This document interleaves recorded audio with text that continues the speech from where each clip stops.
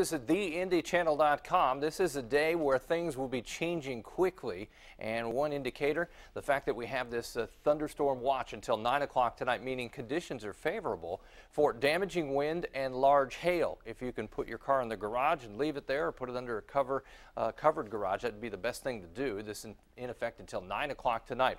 Let me show you what's going on. Just a big picture. 50s in northern Indiana, lower 80s in the southern portion of the state. The battleground right here, the dividing line between these warm, moist temperatures and the cooler, drier air to the north. You just step outside today and you notice the humidity in the air. That's part of the fuel for what will be stronger storms.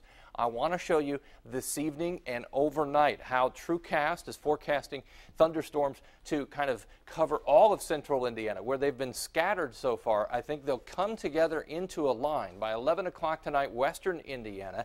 Then we go to 3 o'clock in the morning. Strong storms, any one of which may have damaging wind and large hail, as well as torrential rainfall. Could see 1 inch to 2 inches within one thunderstorm as it rolls through. And then 3 o'clock to 6 o'clock, another surge of thunderstorms right into central Indiana, impacting the morning drive. Then between 6 and 9, pushing into Ohio and Kentucky. Once that swings through, the severe weather threat will end. The temperatures will start to drop. We may hold on to some showers during the day tomorrow, though.